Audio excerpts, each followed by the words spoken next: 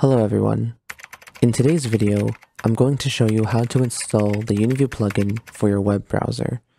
I will also be covering a few troubleshooting tips, including what to do if you are unable to download the plugin or the Uniview webpage does not load.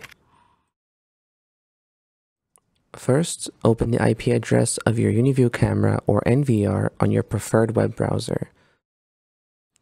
After logging in, you may notice that you cannot start the camera live view. That's because you need to install the plugin first. Click the blue download link near the top of the screen to start downloading the plugin. Once it's finished downloading, open the .exe file and proceed with the plugin installation. Leaving the power on self-start option checked will allow the plugin to automatically start up with your computer. I suggest leaving it enabled if you check your cameras frequently. After installing the plugin, go ahead and refresh the web page. Log into your system again, and you should be able to see the cameras. You can change the view of the cameras using the icon on the bottom left corner, and double-click on a view to enlarge it. If you were able to get the plugin working, then you don't need to do anything else. Feel free to close this video. If you were not able to get the plugin working, here are a few ways to troubleshoot the plugin.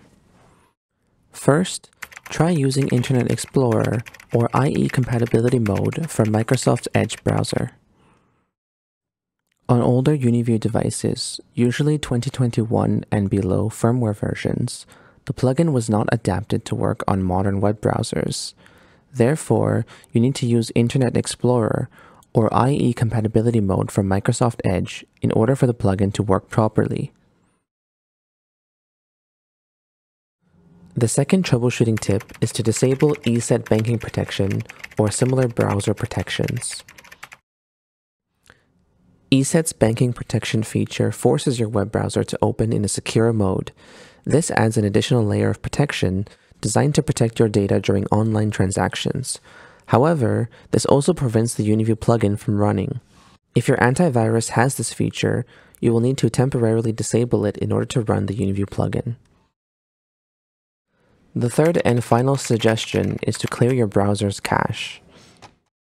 Occasionally, an old browser cache can prevent the web page from loading properly. You can fix this by navigating to the settings menu of your browser and clearing cached images and files. After clearing the cache, restart your browser and try reloading the web page again. After reloading the web page, you should be able to log in and view the cameras properly. Anyways, that's the end of this video. If this helped you fix your Uniview plugin, feel free to leave a like or comment. Thanks for watching, and I hope you enjoy the rest of your day.